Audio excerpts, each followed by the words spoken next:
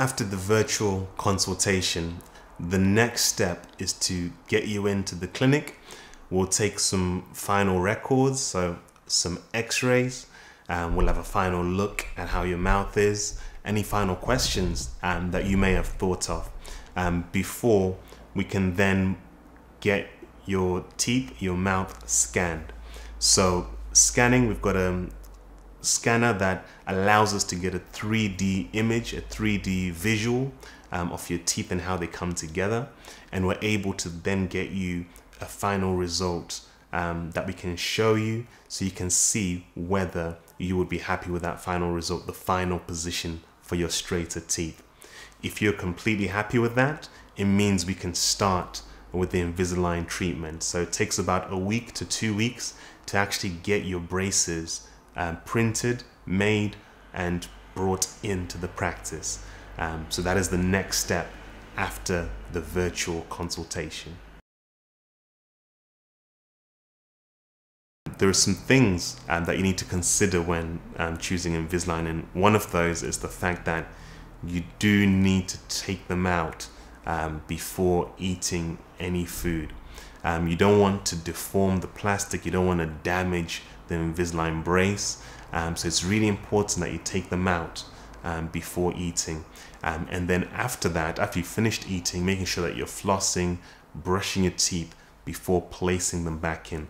But remember, you need to be wearing the Invisalign brace for a minimum of 22 hours a day.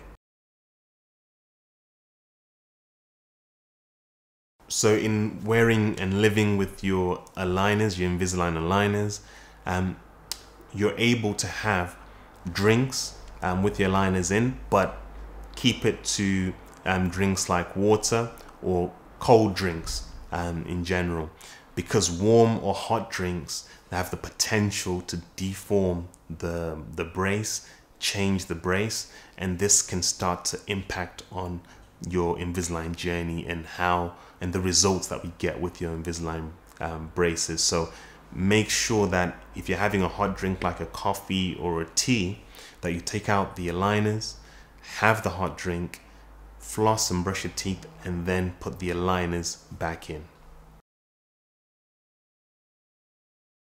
After you're finished using the braces and your teeth are straight, you're happy with the position of your teeth, it's now important that we maintain the position of your teeth and we keep them in that same position.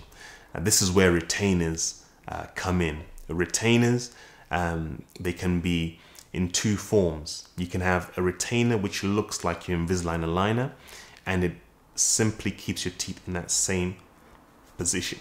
Now you'll be wearing the retainer every night, and over time it might be that we taper down the use of your retainers to a few nights a week. You can choose to have what we call a fixed retainer, and this is a piece of wire that goes behind your teeth and it keeps your teeth in position. The gold standard really is to have the fixed retainer, the metal wire behind your teeth, as well as the removable retainer, the plastic retainer that keeps your teeth in position overnight. That's the gold standard, to have both. But what I say to my patients is you need a retainer for as long as you want to keep your teeth straight and in the same position. In terms of maintaining and looking after your Invisalign braces, your Invisalign aligners, it's important that you're rinsing them to keep them clean. Using a toothbrush is not recommended because that's too abrasive and that can introduce scratches into the aligner. So simply rinsing them is sufficient. Remember, you'll be wearing each of them for about 7 days, so rinsing tends to be sufficient. But I also provide some cleaning crystals that you can use to freshen up your Invisalign aligners, so that will keep them clean. So in terms of changing your aligners, typically it tends to be every 7 days you change your aligner. Now in certain circumstances, your dentist may ask you to wear a certain aligner for longer, maybe 2 weeks. And this depends on each case. But on average, typically it tends to be every 7 days you change your aligners. I wouldn't recommend you doing it in a shorter time frame unless your dentist was to recommend it, but I wouldn't recommend patients changing the time frame or time period in which they change their aligners and making it any shorter, because again, that can affect the end result that you get.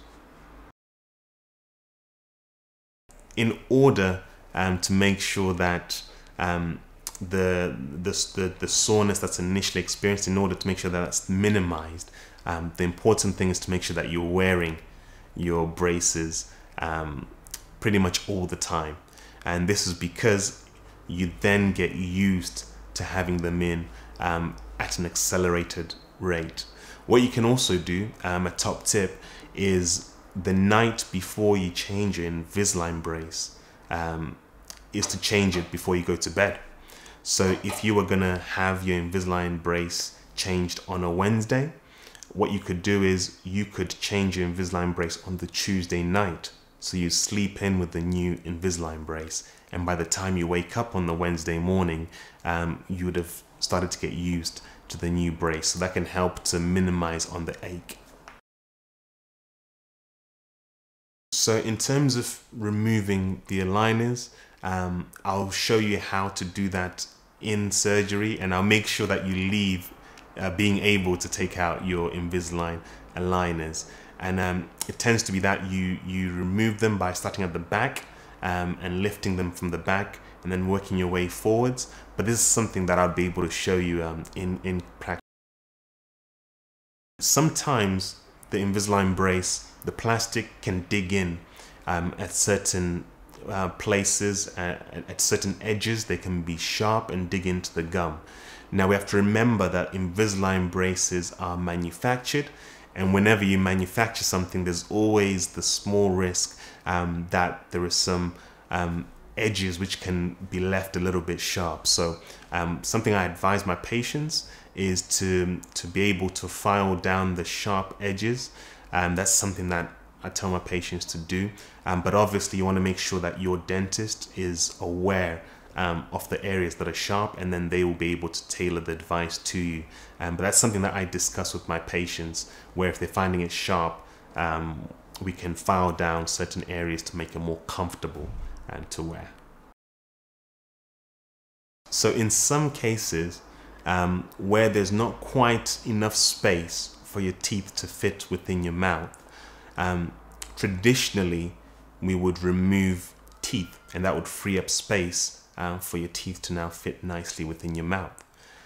Now we've got the option nowadays of being able to just shave a little bit from the sides of your teeth to now accommodate all your teeth in a nice way within your mouth.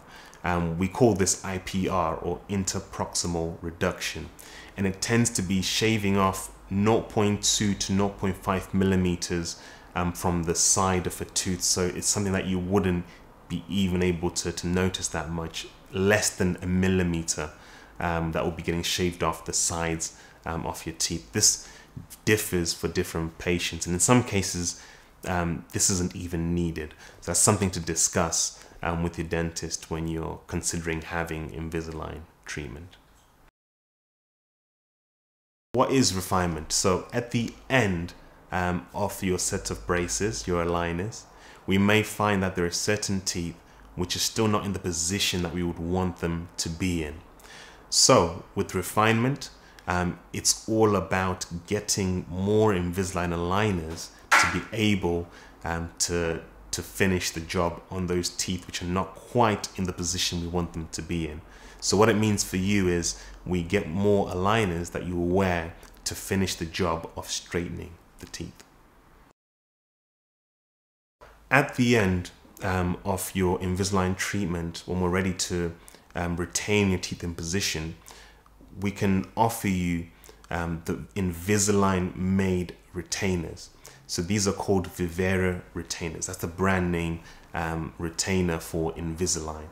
Now, the Vivera retainers come in 3 sets. So you'd get 3 sets for your top teeth and 3 sets for your bottom teeth. And they're very durable. They fit very snugly, they fit very well, and they last you a long time. So those are my recommended choice of retainers, the Vivera retainers. But you may also have the option of having retainers which are made by local labs, which are not Invisalign branded retainers. Now with this, it's all dependent on the standard and quality of the labs that your dentist works with, but I tend to prefer using the Invisalign made retainers called Vivera retainers.